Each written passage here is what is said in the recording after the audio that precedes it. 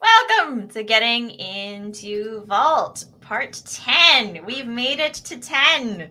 Yeah, I know. How's it been going, Melissa? How's your Vault journey? I think it's been going pretty good. I'm definitely not ready to sit the certification, but I feel like I've learned a ton and it's going to make all the rest of the study much more easy. Yeah. So we've covered installing Vault, we've covered initial configuration and HA and snapshotting and PKI and transit secrets and audit logs. And I feel like I could maybe figure this stuff out.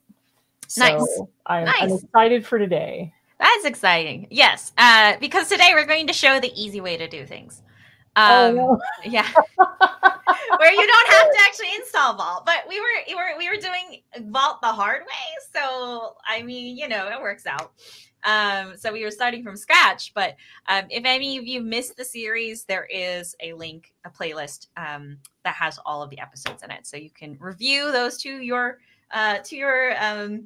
whatever time or whatever pace you would like. But hello, welcome to Getting into Vault. We learn Vault the slightly challenging way. We'd love for you to interact in chat. We want to hear your comments. We will solicit for feedback on chaotic things that we should be doing, whether it be destroying security groups or backing up in the wrong place and not restoring it properly. We're here, Melissa and I are here to show the not so pleasant configuration sometimes, and sometimes the failure paths we take and how we debug and troubleshoot. So it's not like we prepare this 100%. We prepare some of it, but not all of it. And the idea is that we want you to participate with us. So as you do participate in chat, be welcoming, respectful, and professional. We have some community guidelines. Check that out.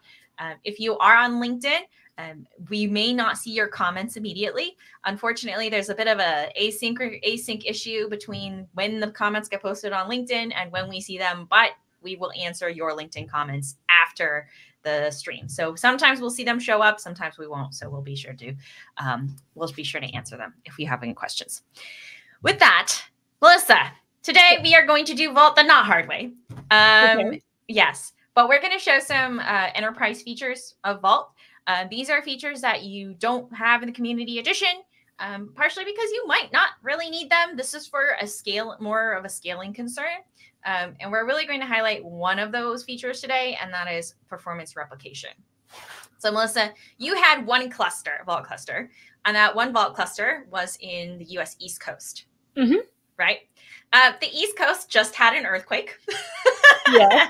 And you can imagine, if the East Coast, that availability zone or that region sort of goes down, because of that earthquake, then suddenly you can't access Vault anymore, right? That would be very sad. Yes. So what would you suggest as a solution? Putting a backup or cluster pair somewhere else that's not on the East Coast. Precisely. So if you decide that you want to do multi-region Vault because you need that from an availability standpoint, there is something called replication. There's two types of replication. There's performance replication, and then there is my brain just pooped on replication. Hold on. All right. Am I allowed to say that? Disaster recovery replication. Okay. You're fine either way. I know. I just was like, oh, great. I don't know why today, but so there we are. So that is replication. There's some docs on replication, but there's two types of replication: disaster recovery replication, which is there's a backup in another region, and then there is performance replication, in which you may decide that you want to run your Vault architecture, multi-cluster architecture, active, because you might have, let's say, an application in the West Coast that needs to access, that you want to stay in the West Coast. You don't want it to go to the East Coast to get secrets, right? So you might want that for performance reasons. You might just decide, like from an availability standpoint, you really want high availability, multi-region, active setup, in which case performance replication is something that you would look at. So that's one of the things we're going to look at today. We are not going to use the enterprise licensing because it's going to be challenging for all of you folks. If you decide to go back and you want to redo this yourself, it's going to be really challenging for you to start playing around with. So we're going to use HCP Vault, which is a managed cloud platform for Vault, which will make it a little bit easier for us. So Melissa, I'm going to have you share your screen because today we're going to do some CLI stuff or some UI stuff in order to set up HCP Vault with performance replication. Awesome. Yes, which is unusual. Most of the time, you'll see me setting things up with Terraform. You'll see me set things up by CLI, but you're very rarely going to ask. You're going to see me setting things up by UI, but today we're going to do it by UI just to show it a little bit easier. All right. So this is HCP. Melissa, do you have questions before we dive into HCP and other things? Why would one use HCP versus enterprise? Yeah, so enterprise means you have to host it yourself. And that means that you have to build up the infrastructure, load the binary, load the license file, and run the Vault servers yourself, similar to how we've been doing it in our live streams since the very beginning. And there's a benefit to running things yourself. If you're particularly security conscious, you have a security posture in which you want to secure all of your hosts from, perhaps a cost standpoint. You might decide you want to be really efficient with your infrastructure. Or, you have networking requirements. That means that you cannot use some kind of SaaS product.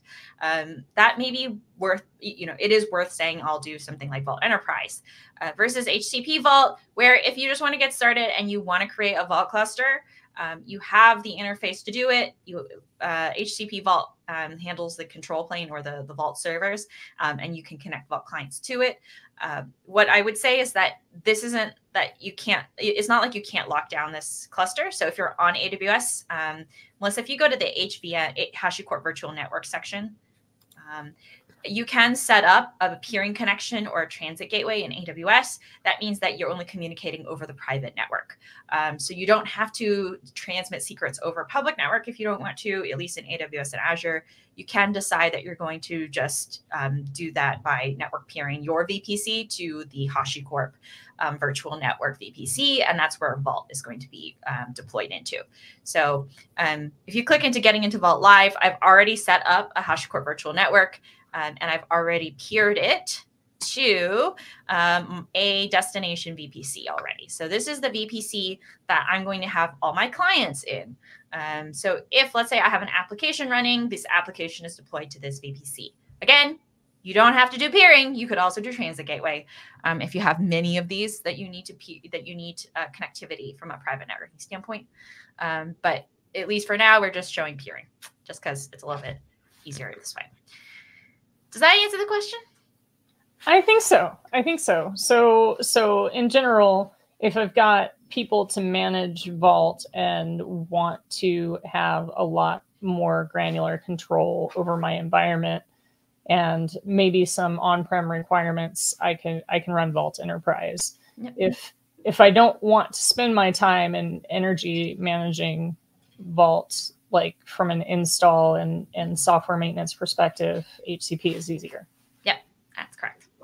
So we're going to show HCP because really we're just going to show performance replication and some of the nuances with it. We're going to talk about it.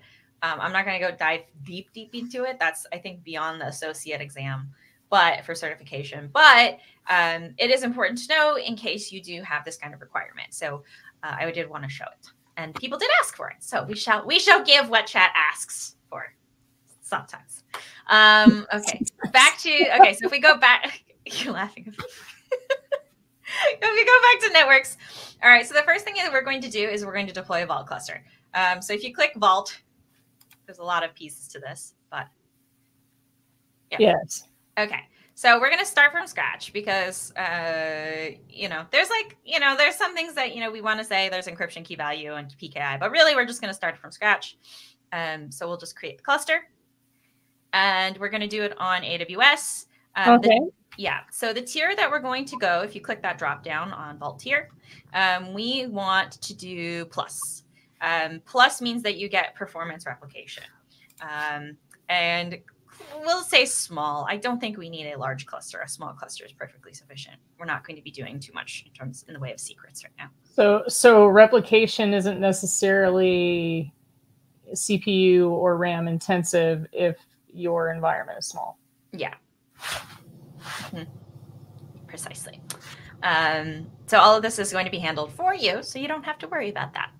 If you don't have that many secrets and you don't have that, I mean, I guess if you really have you're using a lot of plugins, maybe you want to up the memory, but size is not necessarily tied directly to replication. Okay, so we do want this network getting into Vault Live. That's fine. Cluster ID, I would label this primary, just so you know what it is. Because the way that performance replication works is that there's a primary and secondaries. So the primary has all of the write operation, most of the write operations and read operations, although secondary do have write operations if they're local secrets engines. But primary is the one that is going to say, this is the information that is correct. So yes. I mean, I guess we can name it after me. I mean, I'm okay with that.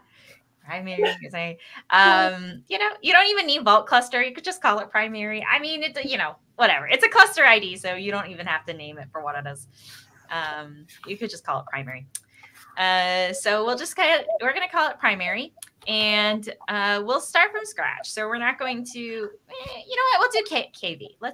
No, actually start from scratch. Let's start from scratch, because then, yeah, there's like all these other options, but we are going to start from scratch because I want to make sure we show replication and what the implications are of it.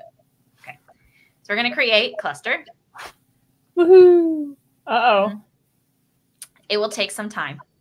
It's thinking. It is. We've got 5 to 10 minutes to talk. 5 to 10 minutes to talk. So this is creating the primary. I assume we're going to have to create some kind of secondary somewhere else. Yes. So the secondaries are going to be through HTTP. So I don't know if we can create the secondaries until we get the primary up and running. In retrospect, I probably should have just done it first, but that's okay. That's all right. It's good for the workflow, right? Yeah, you know, it's good. So we do need to make sure that we have a primary before we set up the secondaries. So HTTP Vault performance. So many advanced topics. Yeah, I know. There are many topics here. And we can add like secrets and stuff to it. You know, it's like, this is something we're going to be doing differently. We do have a chat question, which is videos and tutorials from scratch, Terraform architecture for AWS and Azure. I think we have one for AWS, right? I want to say we do. Pretty sure we do. Yeah. If not, we can definitely build that. Yeah, getting into I think the terraforming with Freeman, I think at some point, right? Yeah. That series definitely had it. Terraforming with Freeman was like very much start from Terraform scratch. That one I would say is the most recent one. Oh, by the way, they're in construction in the back, so my light is flickering right now. So this is going to go real well. Oh, it's fine. You know, earthquakes, construction. Yeah, earthquakes. But I will post. There is a, you know, AWS does have tutorials. So if you are interested in something in particular and you want a workshop, there is a workshop there. You can take a look. This is that we have tutorials in HashiCorp's in HashiCorp's documentation for AWS. But if you want something more end to end, this one is from AWS, so you can take a look at that one as well. For Azure, we have our HashiCorp tutorials for that. We also have user groups, and sometimes we tour around and do things like Terraform certification enablement, where we can help you get started on that journey too. Yeah, exactly. Well, while we wait for this, I guess I could share my screen and we can just talk through replication. Let's do it. I guess that seems logical. Do you need me to stop sharing, or can you make the magic happen in the background? I think I can make the magic happen. I think I already did. Okay, here we go. Okay, so this is a helpful diagram on how to think about replication. But the idea behind replication is that, again, you might have a requirement for you to have multiple vault clusters. You might have one in US East 1, one in US Central, and one in US West for some, you know. And you want to make sure applications in US West can always access the secrets in US West, access the secrets in US Central, access the secrets in US East. And so you have what is called a primary. In a performance replication, you have a primary, which replicates data across to the secondaries. So you can have any number of secondaries, and it will mirror the configuration. So it will mirror the auth methods. It will mirror secrets engines, audit devices. The one thing that I will say is that, so disaster recovery, which is basically passively replicating all of this into a secondary cluster, is going to mirror everything 100%. So tokens, secrets engines, everything is going to be mirrored in its entirety. But performance replication, it replicates everything except for tokens and leases. And this is really important. When you're doing something like performance replication, let's say your application in US East 1 needs to access a data, a database credential, right? That is going to be an independent token and lease than an application in US East 1 that needs to access the same secrets engine, right? It's going to be a different lease. It's going to be a different token. And that's because it's partially because if one of these regions goes down and, it can't access some other region, that lease information is gone. So it is localized. It will retrieve that information and issue a lease individual to each replicated cluster. So the result is that you do need to keep that in mind. If you are issuing tokens and you're issuing leases, they are going to be specific to the cluster in the case of performance replication. So that is something to keep in mind. With that, we're going to look at this a little bit further, but there is something important to also know about replication in that you don't always want to replicate everything. A good example of this is, Melissa, remember the PKI secrets engine? Yes. What did the PKI secrets engine do? Let's see. It helped with certificate rotation for certificates. So we could give it a certificate and then tell it to generate a new one and all that good stuff. Exactly. And remember, we had intermediate CAs. We had a root CA. We had a root CA, and then we had intermediate CAs that issued certificates. Well, sometimes certificates are region specific, right? You don't want the certificate being shared across all the regions because it might not be valid. And so the result is that if you say that you replicate that secrets engine, and then let's say an application US East 1 tries to access that certificate, but the certificate's only issued to US West 1, then it's a bad certificate, right? It's not valid. So you might decide that you're going, in the case of certificates for PKI secrets engine, you might decide to do something called local, where it is specific to that region's cluster, right? So US West 1 has a certificate that is issued to US West 1, everything is fine. The PKI secrets engine in US East 1 issues certificates for US East 1 with the correct DNS for US East 1. So all of these things are important to consider. You don't want to replicate every secrets engine. Even in the case of key value, you might decide you don't want to replicate all of your key value, all of the secrets and key value in KV. You might just decide you only want it for certain regions, just to limit the potential blast radius if someone just compromises that secret. But it's ultimately your decision on whether or not you replicate everything or you have them local to a specific cluster. So PKI was the example here. But the other one that I will also say is a little bit tricky is database secrets engine. Database secrets engine is really challenging to do local, and replicating a database secrets engine is also very challenging as well. So that's something to consider. Your database, whatever database you have, has to support write replicas. So we'll talk about that briefly, but this is something that if you're doing something like performance replication, it's something to consider. So you have options to do replicated, local, or just don't replicate certain things to downstreams. So that's what ignored is. You can choose to not replicate certain things as well globally. So that's something you can configure. Okay. All right, let's check our cluster. Okay. Did it? Yes, it is. Yes. It is available. Okay, so unfortunately, I think we only have a private cluster URL. It's okay. It's fine. Oh my. We should be able to access it anyway because I peered it. So let's hope let's hope we did that.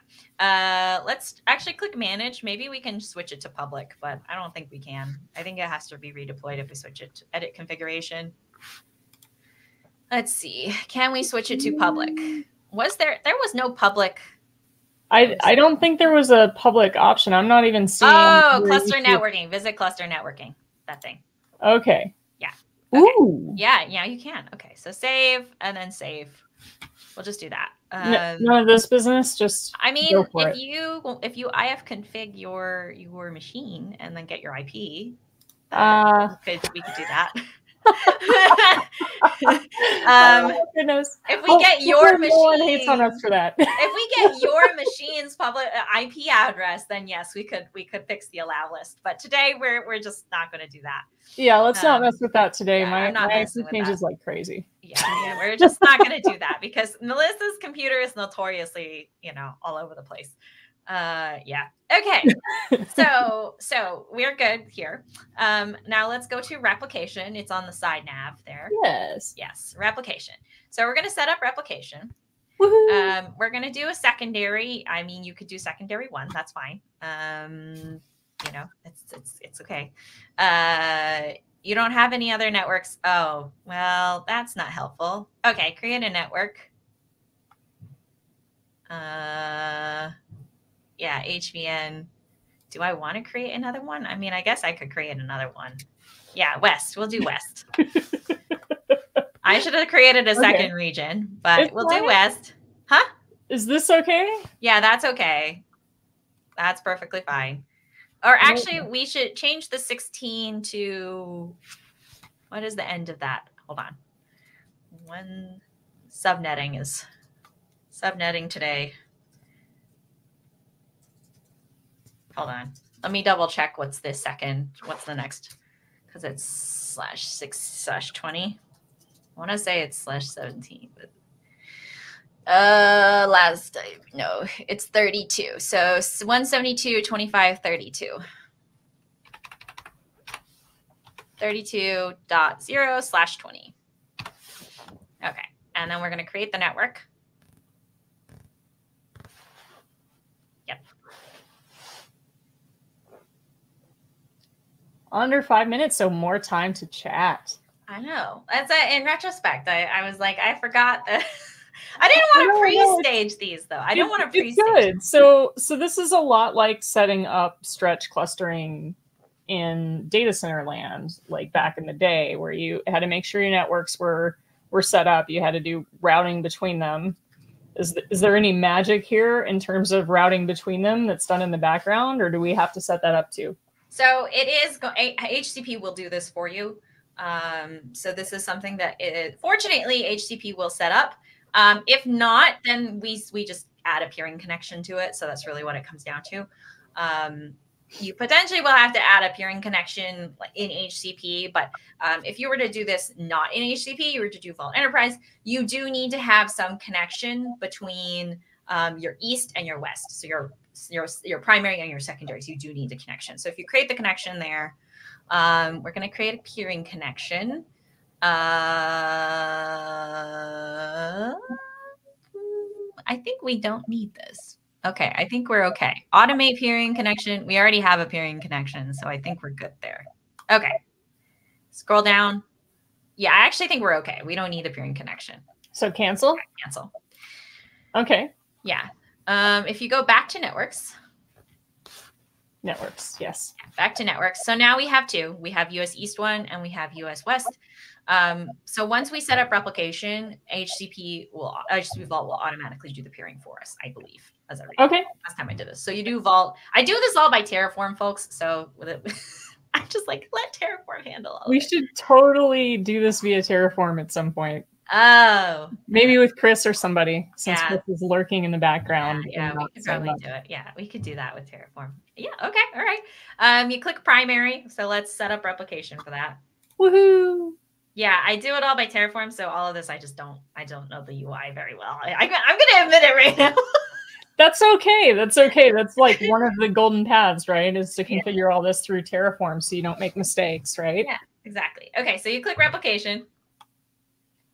Replication. On the side nav. Yep. Set up replication. Let's try this again. Okay, now we have a new network. You can call it secondary. I mean, honestly, the cluster ID is fine. It's just either way. Okay. Because if we have more secondaries, we could do secondary 2, secondary, etc. So yeah.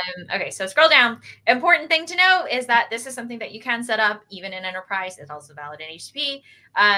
You can decide you're going to replicate all namespaces and mount paths. If you're not familiar with Vault Enterprise has this concept called namespaces. It's really important if you have a lot of applications and you're planning to do some kind of multi-tenancy architecture with your Vault cluster. If you have a lot of different applications across a lot of different business units and you don't want all of them accessing each other's secrets, you can do something called namespaces. So there's a parent namespace and then further child namespaces that you can continue adding. So a good example of this might be you might have a top level prod namespace, and it's prod for a payments app, prod for a accounting app or something. And those namespaces can be further subdivided. And you can tell different access control requirements to say you're not allowed access to this namespace. You are allowed access to this namespace. So there are a lot of there's a lot of things that you can do there for that. Okay, so our secondary is coming up and it's connecting. So this should automatically peer the US East and US West virtual networks. So hopefully that does happen. If not, we shall wait some more. Okay. What about the private IP on secondary? Are we going to want to configure a public one right away after this gets set up? Or do we want to wait until, well, I guess if we're doing performance replication, we'll need a public IP, huh? No, we don't. Again, when you do performance replication on HCP, it is going to peer the private networks. So there is going to be connectivity, or at least there will be transit gateway, I think. I can't remember which one it is, but I think transit gateway. It's a multi-region transit gateway. But the secondary, we will add the public one just so that you can access it. You should theoretically be able to access the primary, to be honest. So we can try testing that out now. If you click on primary, and then you go to generate token, and I'm going to take you off stage because this is going to be a token that's going to get that you're going to show on your UI. So I would rather we not show that. But if you click, I assume new admin token, or is there? So that one. I'm going to remove you off stage for a second. Okay. So click on that and then copy your token into notes. Okay. Now, if we do this token stuff anyway, most of the time, even if it gets shown on screen by accident or necessity, we're dumping and reconfiguring this every time. Yes, that's correct. So this will be deleted at the end of the stream. Right. Just so everyone's aware, we're not leaving this stuff up and open for people to come in. Did you copy the token? Yes. Okay, I shall add it back. Okay, so you copied the token. Now what we're going to do is if you go to copy the private URL. We're going to try this first. Copy the private URL and then paste it into notes somewhere. Okay. You want to take me back off screen for that? No, private URL is fine. Oh, or you're pasting it. Okay. Well, I'm pasting it in the same notes that I have the other thing. Nice. Tell me when. Okay. We're ready? Good? Yeah. Okay. Or wait, no. Sorry. I don't see anything. I think because you're sharing Chrome, you're fine. Oh, okay. It's like, fine. But once we get to the boundary, then I think we're doomed. Yeah, that's fine. That's fine. Okay. We're good. All right. So we're gonna just test. We're gonna try to. We're gonna just make sure we can access the primary first. So if you go to boundary and then log into any one of the Vault clients, we're going to do this again.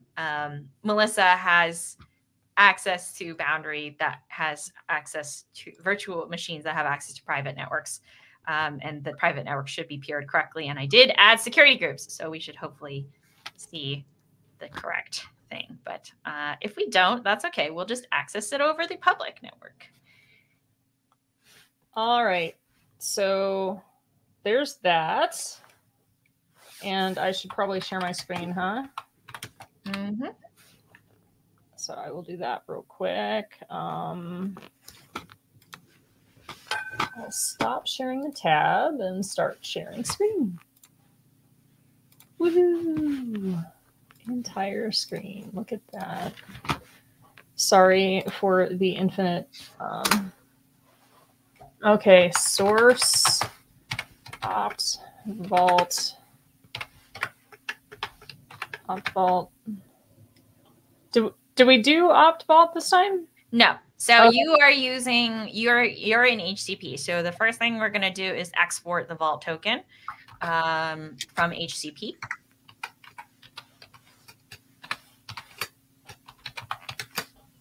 And you know what? It'll just show up. I don't think there's anything we can do.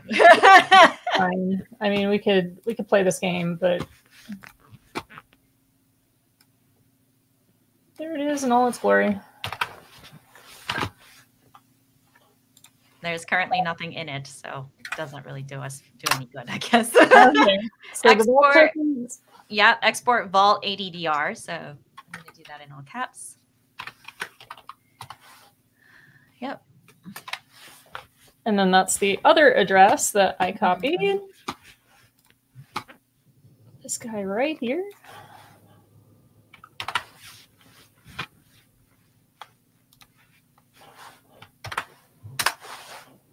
There we go. And do not show your tokens at home, kids. Okay. There's one thing that we do need to do for HCP, and that HCP is namespaced by default, so we need to set export vault _ namespace to admin.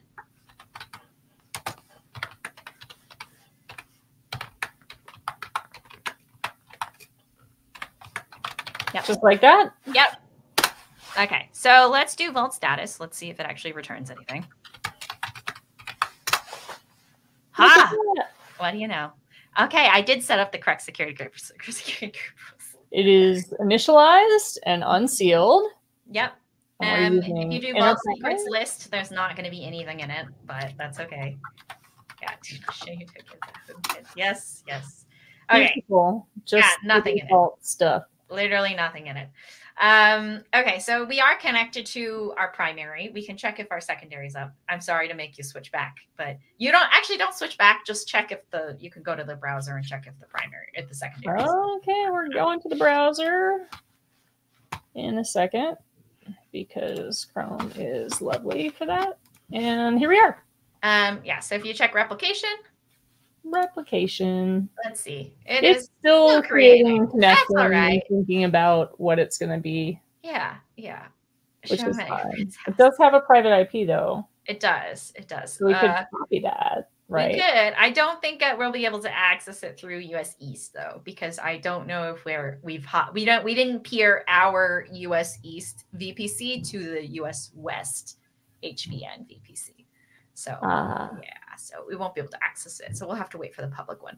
Yeah, I guess while we're waiting for this, I hate to hop around. I don't want to hop around, but I kind of want to. I think we agreed to show HVS. So yeah, I mean, maybe we'll just wait for this to happen and then hop to HVS. I mean, we can show HVS while this is happening in the background. I think it's entertaining, right? What does the audience think? Do you want I don't think anybody knows what HVS might stand for.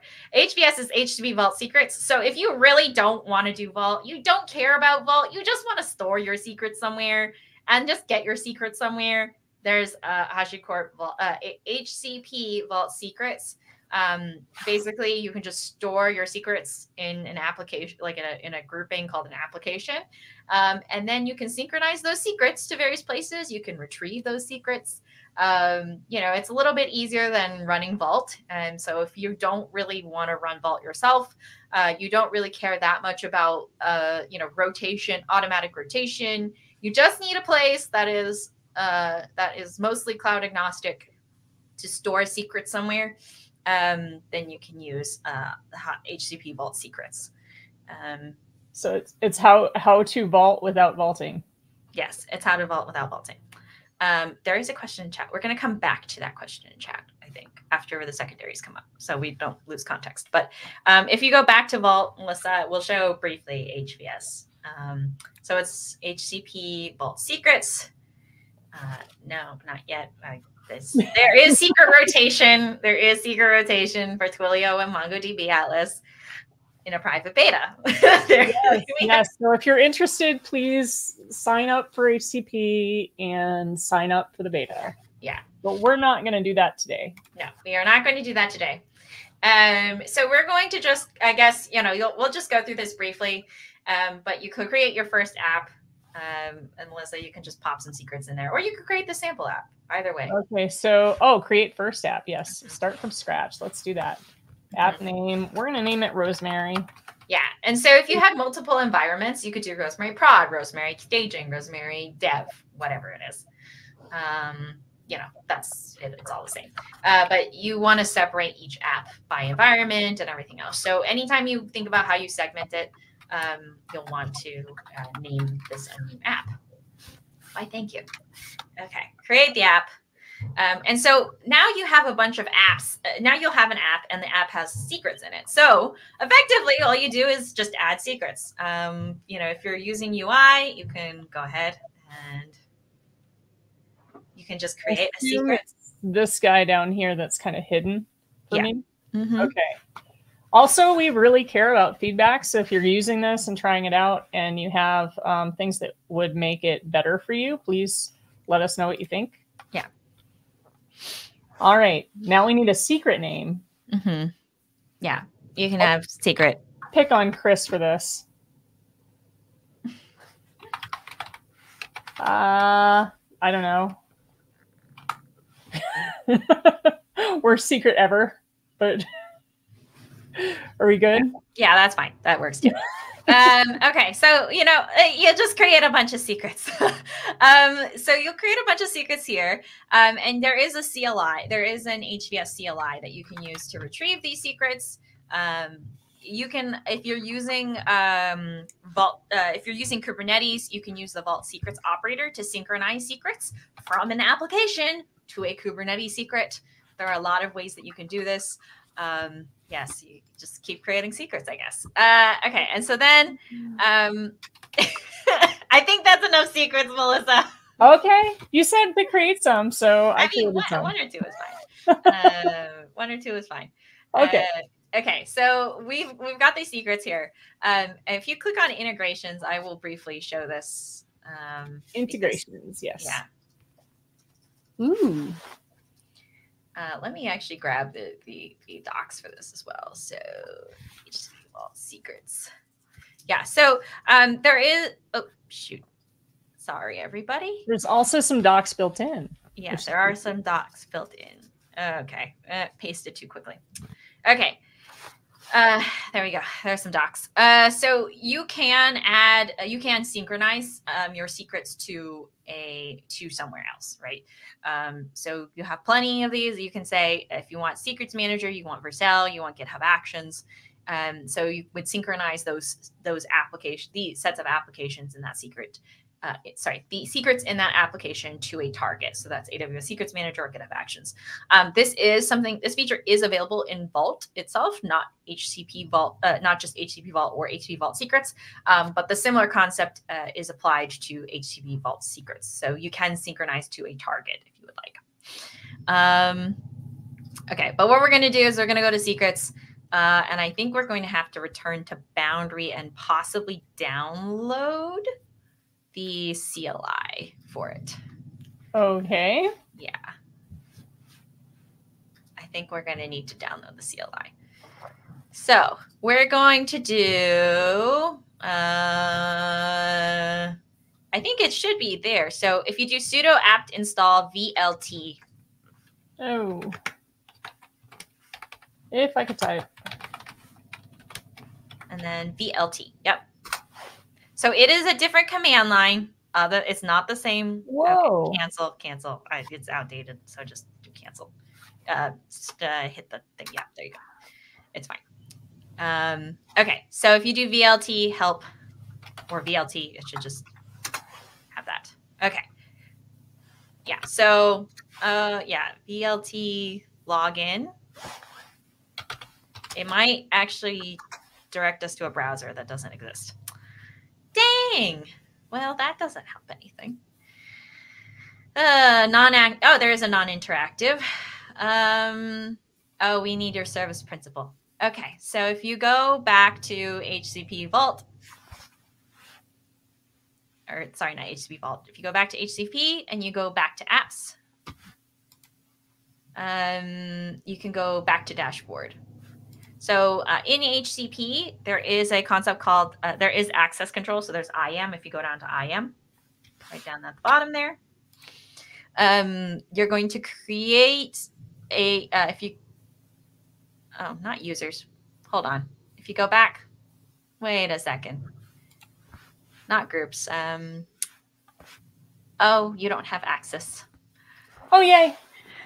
You want to share your screen and I'll just kind of watch? I'm just going to elevate your access. I think that's the best thing to do, because your access, if you don't have access to it, then let me just elevate your access, because then it doesn't help anything if we go project admin. Okay. So you should have access now if you refresh and you go back to access control. Yeah, so HCP does have IAM controls. I know there's a question in the chat about whether or not, if using secrets with multiple clients, can you limit access? I don't know if this is with respect to HVS or HCP Vault, but in the case of HVS, currently, no, there is not fine-grained access control. If you create, don't touch that one. That one's important. Service principal name, you can call it Melissa. It's for you, and then you can create the service principal. So contributors okay? Yeah, contributor is just fine. What does contributor get? So contributor means that you have access to the project to create resources, but you can't control IAM. For this service principal can't control the access control policies or the org level policies. So it will allow you to read or to create secrets in HVS, for example, or any of the other service offerings, but it won't let you alter access control, for example. Okay. So create service principal key. You're going to create the service principal key down there. And then you're going to copy these. Once again. Yes. Everybody watch. It's fine. We're going to delete all this stuff. Fine. Nothing is broken.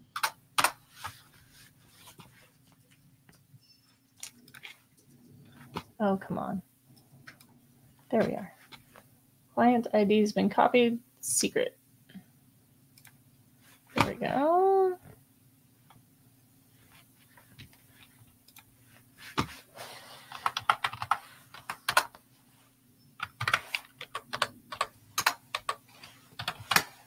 Yeah. Okay. Those are copied. Mm-hmm.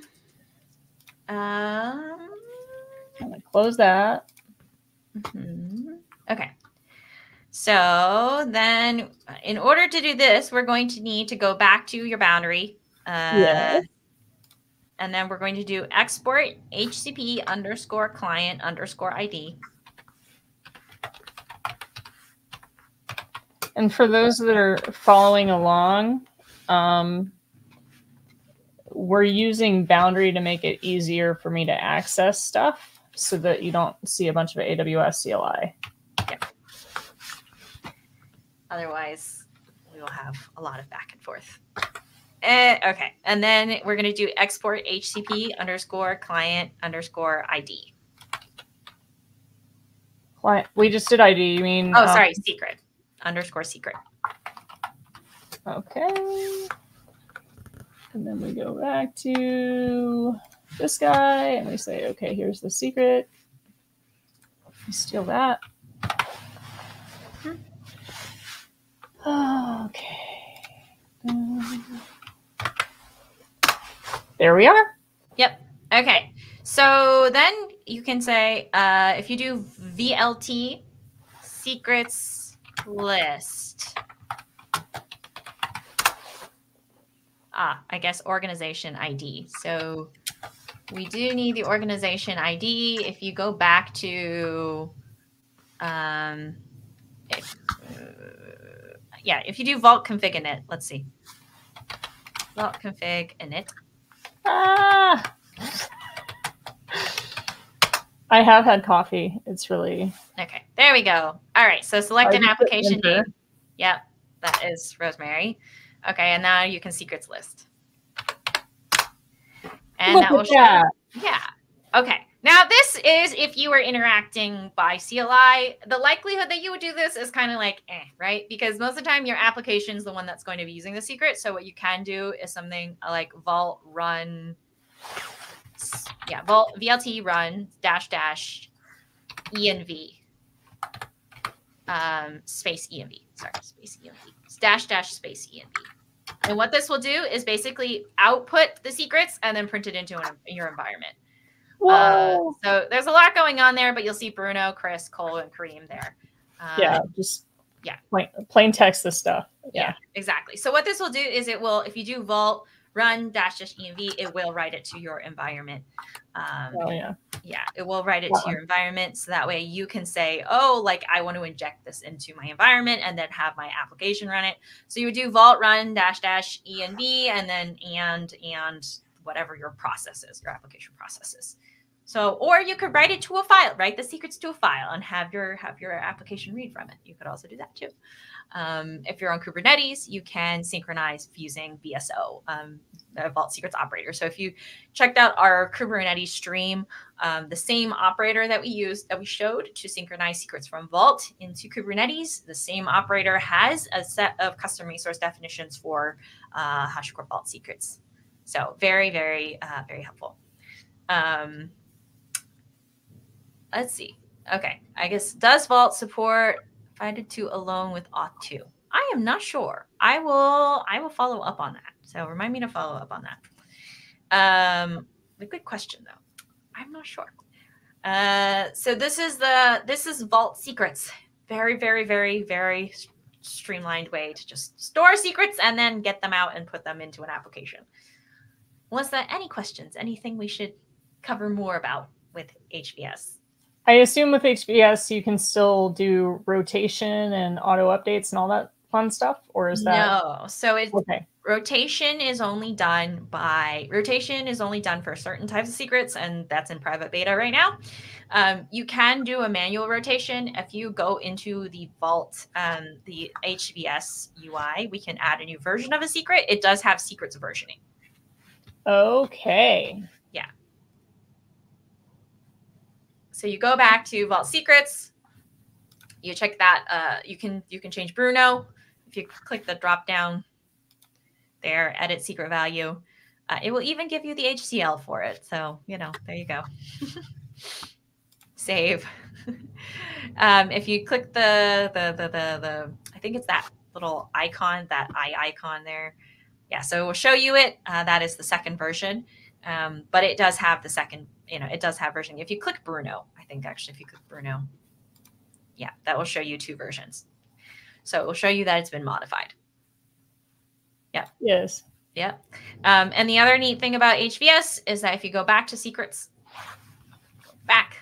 yes, and you click on audit logs, HVS does audit how it's going to be accessed. I guess if you refresh, it might take a bit of time, but it will audit how it is getting retrieved from HVS. So for example, if you're doing it by API, you're doing it by CLI.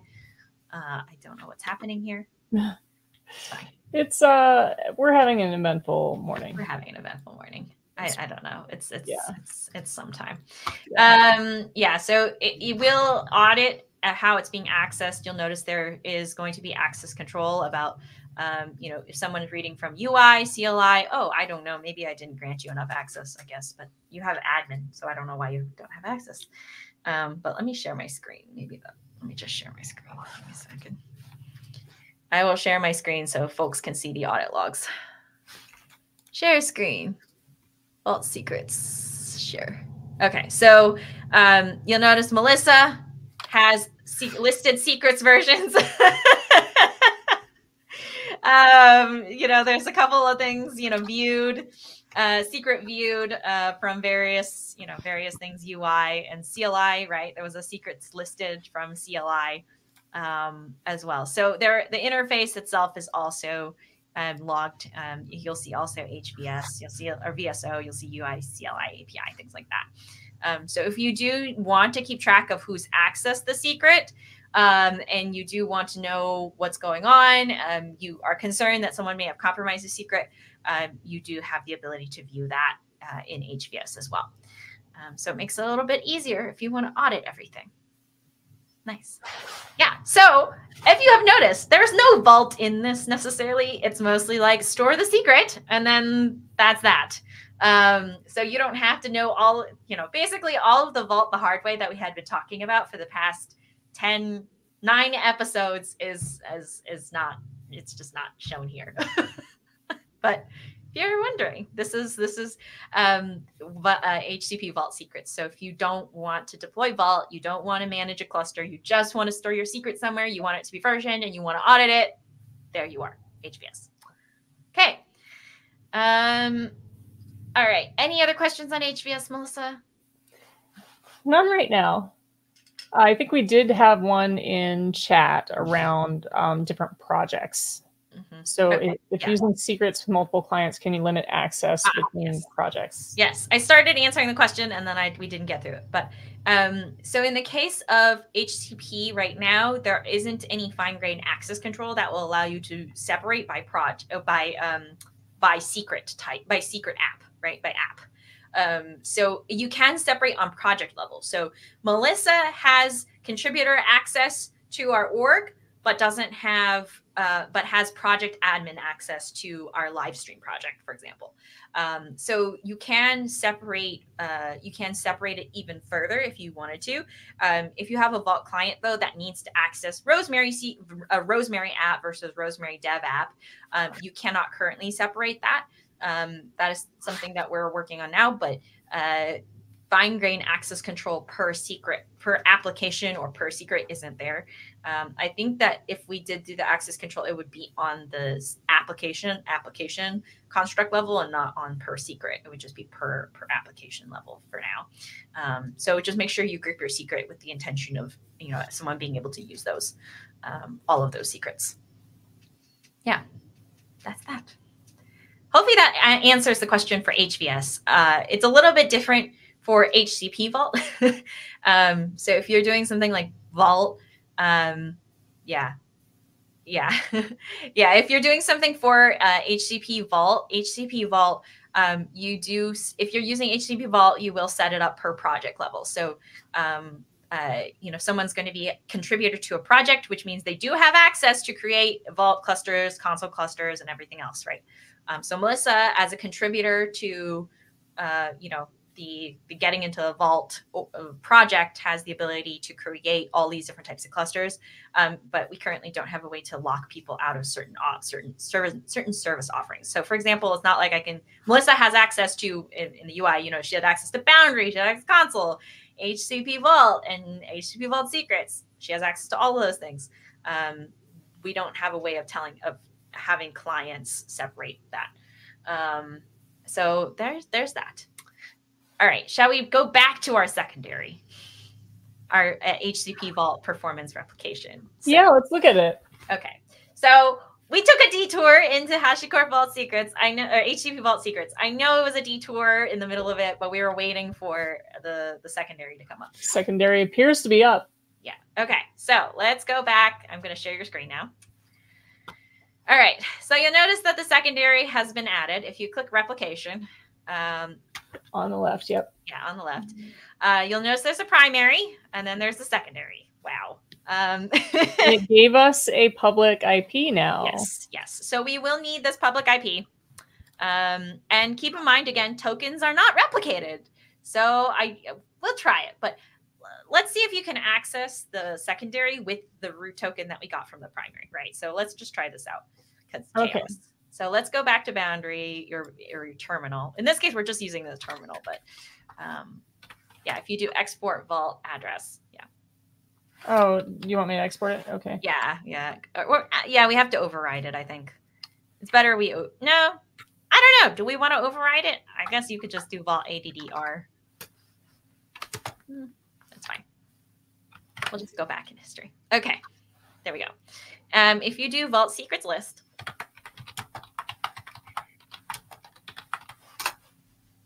okay, so permission denied, right? And that's because we're using a root token from the primary. Tokens are not replicated, so you will need to generate a new token for every secondary that you have.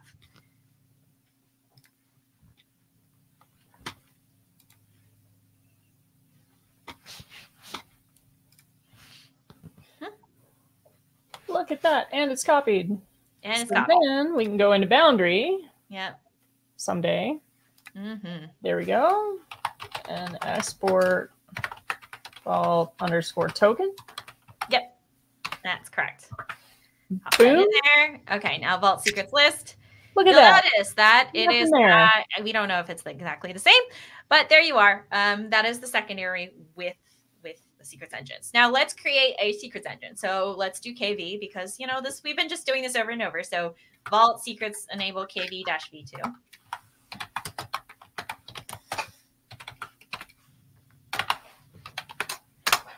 Yep. Okay. So we'll do list. You can do the Vault Secrets list again, and you should see V2. Yeah, and then let's store something in KV-V2. Vault KV put.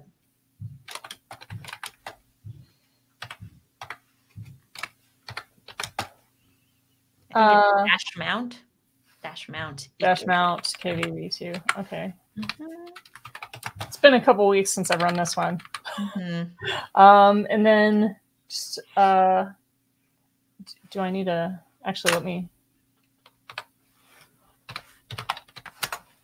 let's see here.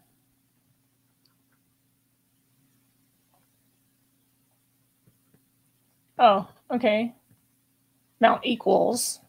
And then whatever. And then the secret or the secret name, and then the key and the value. Yep.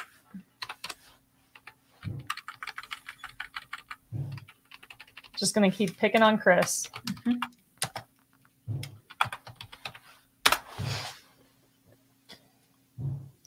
Silly equals, you have to silly equals something. And then the value. Yep. Okay. So we have a secret. Now we've done this on the secondary. Let's hope that it is available on the primary. So let's swap to the primary. We'll have to use the previous vault token and vault address that we had before.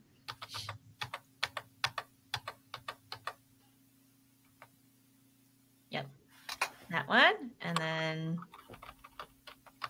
the other vault token. Yep. Okay, and then let's do vault KV get. We'll just jump right into it. Vault KV get on that mount, Chris.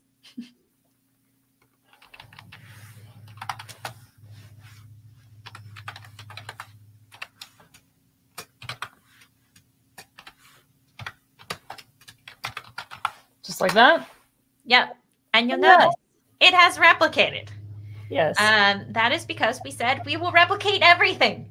Yes. So effectively what happens is that whatever changes you've made into Vault on the secondaries do get reflected into the primaries and vice versa. So if you have all of these secrets available and you have an application in US West 1 or US West 2 that needs access to this key to Chris's secret, and they can go access it.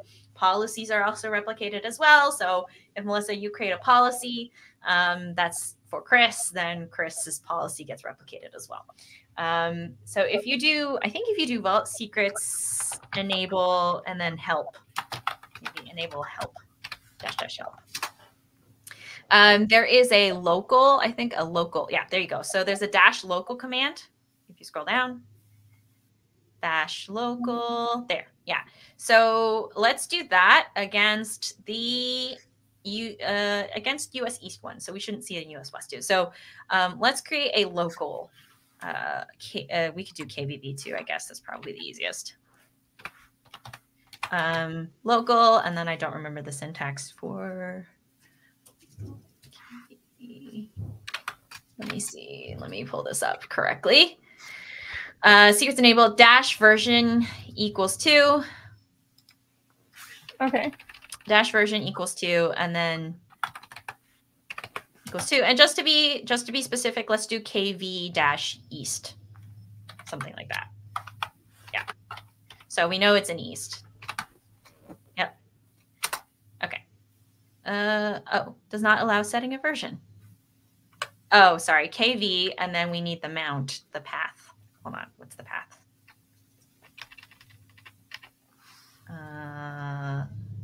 think it's dash path. Dash path equals. Ah. I'll eventually remember it somehow. Yeah. Yeah. Yep. It might be mount. Oh, Oh. it has to be before that.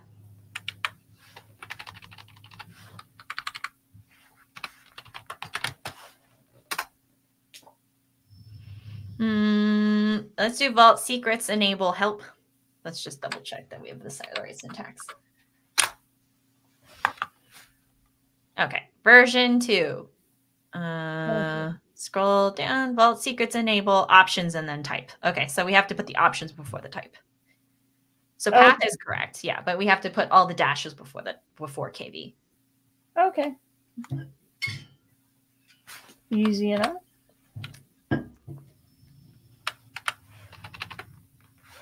And do we want KV or do we want KVV2? No, we want, dash version. Sorry, dash version. Yeah, you're right.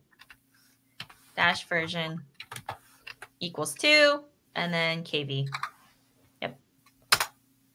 Okay, so we've enabled it at KV East.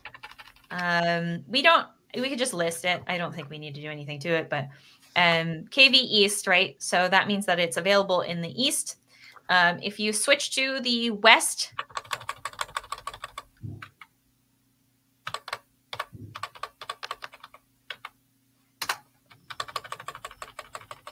I don't even remember what they are.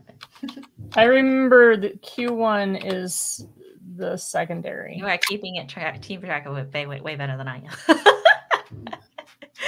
Okay, so we check out list. You'll notice there is no East, right? Because it is a local. Yeah, no East. Yeah, East, no East. Look at that, lovely.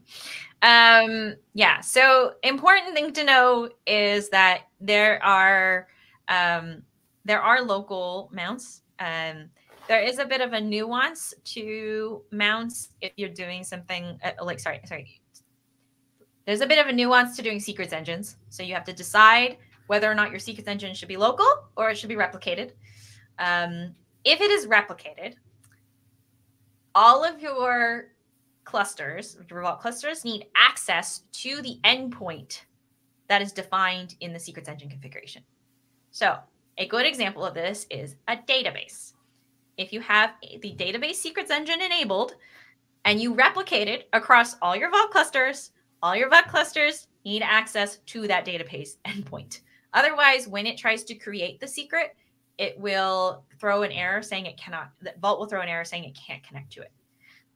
This is a bit of an issue because most of the time, if you create like a managed database in US East 1, unless you have public access or you have routing, some kind of private network routing to it, you won't necessarily be able to allow all of your Vault clusters to access that database endpoint. So the solution to this is going to depend on your managed database type. If you're doing something like MySQL, you can set up write replicas. You do need to set up one write replica per region, and that write replica is something that you can either define as a local database secrets engine that's specific to that region, or there are some managed database offerings that will just have a DNS and will automatically forward it to the correct one for you, right? So that's something that you can set up. If you have something like a managed PostgreSQL database, though, they do not allow you to set up elevated admin on replicas, right? So they will allow you to write replicas, but it doesn't have enough permission for you to create new users. So the result is that you can't do that with, let's say, a managed PostgreSQL database. You can do it with certain other databases, but not with others. So check the database that you have. Check if they support write replicas with elevated privileges for you to be able to create users, and then make a decision if you create a local or you create a replicated. Make sure that whichever one you decide to do, your database endpoint is available for that Vault cluster to use. So that is something to know. Yeah, that is, I ran into that issue, and it didn't occur to me until like much later that I was like, wow, that is a big issue. So that's something to know about performance replication. I guess we could show namespaces because I did mention them. So Melissa, if you want to do Vault, I think Vault namespaces, something like that. Yeah. So you can create namespaces, and namespaces again are in enterprise. They allow you to administer to separate secrets for applications, for business organization, for business groups and things like that. So you don't have to worry about it. So Melissa, you can create a new namespace. Or you can list namespaces. I would list namespaces because right now you're in the admin. You're in admin namespace in HCP. Yeah. You can only create child namespaces under admin, so nothing has been created. Yeah. So let's do Vault namespace create, and you can call it Chris. We like Chris. We're just picking on him today. Okay, so the path is admin Chris. Remember, we're in a namespace called admin, so we'll create a child namespace called Chris. So if you do Vault underscore namespace in all caps. Okay. Underscore namespace equals admin / Chris, and then space Vault Secrets list. This means that, secrets list. What this means is that you'll notice there's no KVV2, there's no KV East. Anything under Chris's namespace is all for Chris. It is not for anybody else. You can put policies in namespaces. You can put, so the idea is that namespaces further segment, break down the Vault cluster so that if you have different organizations, you're scaling this across a very large company with a lot of development groups that need access to Vault, you can further subdivide it. You just have to be careful of how you subdivide your parent and child namespaces. We do have some guidance on that, but in general, you do want to make sure that you are separating them into different namespaces. That allows you to have least privilege on what secrets are being accessed by which application, according to which business unit. And you can even further subdivide into like namespaces that offer shared secrets, for example, secrets that are shared across applications and you expect other people to retrieve them or other applications to retrieve them. So that's that. So is this namespace automatically happen in the primary too, or is it unique to the secondary? It is something that is replicated to the primary as well. Woohoo! Yes. So everything is replicated except for tokens and leases. You can opt not to replicate certain namespaces. So if you have some in primary that only belong to the primary, you don't want other folks to do it, to use it, then you can use that replicated paths filter to basically ignore that namespace or segment out certain namespaces that shouldn't be replicated at all. But for the most part, this means that you are able to separate certain namespaces and who's able to access them based on per cluster. But by default, namespaces will be replicated. Cool. Yeah. That is that. That's it for enterprise. I mean, I guess we could go into more about enterprise, but I think those are the biggest in terms of questions that I get for like, what do I do if I have these problems, right? If you are scaling multi-region and you have an availability requirement, do check out performance replication. And if you have a lot of development organizations that are trying to access Vault, and you're kind of tired of doing Vault policies to separate out all of these different paths, you have like hundreds of thousands of paths, and you have way too many policies defining who should have access to them. Consider enterprise namespaces because you have the ability to separate them out. It's a little bit easier to manage. So that is that. And I think you can also quota by namespace as well. You can lock namespaces. So if, some secrets are compromised because, a CI/CD pipeline accidentally printed out one application's credentials or something, you can lock that namespace. And that means that other, you can lock that and then manage that credential and remediate as you need without necessarily affecting other applications. So, Melissa, how does it feel? It feels pretty good. I'm excited. Yeah. I mean, this is, again, a shorter one again. Yes. But I wanted to scope it because I wasn't 100% sure if, we were going to be successful. But I think this is officially your last stream as a driver. Oh, Yeah, we're gonna bring somebody else in for Nomad. we're going to bring Rob in for Nomad, Rob Barnes in for Nomad. And Rob Barnes is going to teach me about how to run Vault and Nomad. So that's pretty cool. That's gonna be exciting. Yeah, that's 2 weeks from now, because next week I will be at Google Cloud Next. If you are there, Okay. let me know. We will be there. Say hello. Yes, please. We'd love to chat. But I guess because this is your last stream episode, how does it feel? Let's have a little retrospective. It feels pretty good, honestly. I know I'm rusty on some commands. I'm going to go through the tracks on developer before I actually take the cert, but I'll post when I do. So if you follow me on LinkedIn or X, I'll say something when I pass. Then I'm going to be diving into the realm of exciting HashiCorp demos and trying to help out with a couple different demos that we plan for HashiConf in Boston in October. So if you're excited, please join me and follow along in my journey, and I'll do my best to share there. The whole team will be working on some aspect of HashiConf demos as well. So that's going to be very fun. And we'll probably post our learnings, some before, but a lot probably after the event to keep some things a surprise. So please, engage with us, join us. It'll be really exciting. We do have HashiTalks Secure coming up. So if you've learned something at all from our Vault stream, or you have expertise in Vault or Boundary or anything to do with security using our tools, please submit to the CFP for Secure and share your knowledge with everybody. So thank you. Yeah. Yeah, I think there's I dropped the link to the CFP. So please, if you are interested and you want to speak on something cool that you've done, it doesn't have to just be about Vault or Boundary, but security related. If it's supply chain, I don't know, whatever is interesting, just let us know. Do submit to the CFP and tune in to the virtual event. I put in the Vault Associate Exam Study Guide. We were not as comprehensive, I would say. There are a lot of details that are specific to the exam.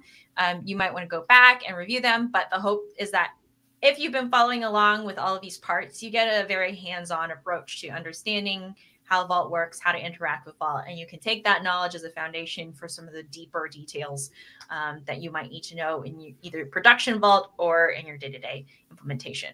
There was a question. I'm sorry, I finally got to it. For a prod environment, would you create a VPC endpoint for cross-account access and then present on port 443 instead? You can. You can do that. Vault will do something by 82. We'll usually do 8201 for TLS, so it's not 443. Although you can change it to 443 if you want. And for cross-account access, you can create a VPC endpoint for it. It sort of just depends on if you're doing it in HCP Vault, it's going to be a little bit different than if you're doing Vault itself. If you're doing Vault self-managed and you're deploying it yourself, you are doing, as what we jokingly say, if you did it the hard way, and you're running it yourself, and you do have Vault Enterprise and you do want replication, you can set that up. It's sort of a lot of people choose different options on how they set up replication. As long as there's connectivity between clusters, that's really the most important thing. And you would want to present on the TLS port. In the case of Vault, it's 8201, but folks have mapped it to 443. Okay. I think that was the last. Let me scroll through. Is there any other questions? I think we got the rest of them. I thought we had that one, or I would have mentioned it earlier. Okay. Excellent. All right. Well then, Melissa, thank you for being so patient. I hope you learned something. I learned a lot, and I appreciate it. And the people in chat have been so kind and engaging. So thank you all. Mm-hmm. And for those who are curious, to learn more, again, check out the Vault study guide for the associate exam. And you can review all of the other episodes. We will be back in 2 weeks, and I will be learning from Rob on how to do Vault the Nomad. But if you are interested in other deployment models and things like that, do let us know in chat.